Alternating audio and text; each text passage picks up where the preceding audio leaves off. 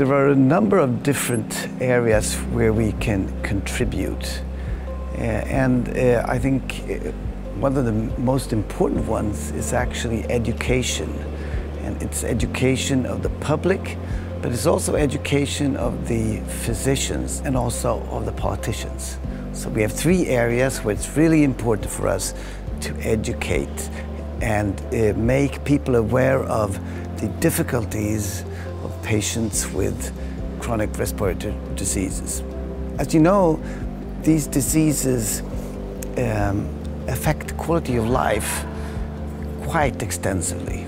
It's not only the local symptoms, but also general well-being as well as lack of sleep, which makes for a disease that has a severe impact on quality of life. And due to that, also on the health costs in the society. Well, I think that we are building the society now from a situation where we have been focused initially on being a meeting point, a think tank for researchers from all over the world, actually. It started as a European meeting, but it's expanded into more of an international meeting. It's very important for us to make politicians aware that they need to contribute to research. You know, these diseases are not just a blocked nose, but it's much more than that, and therefore we need to allocate money for this for the research into these diseases.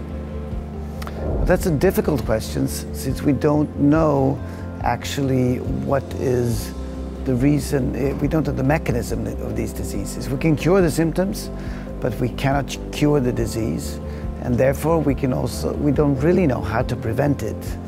But obviously some things will worsen the symptoms for patients, such as air pollution,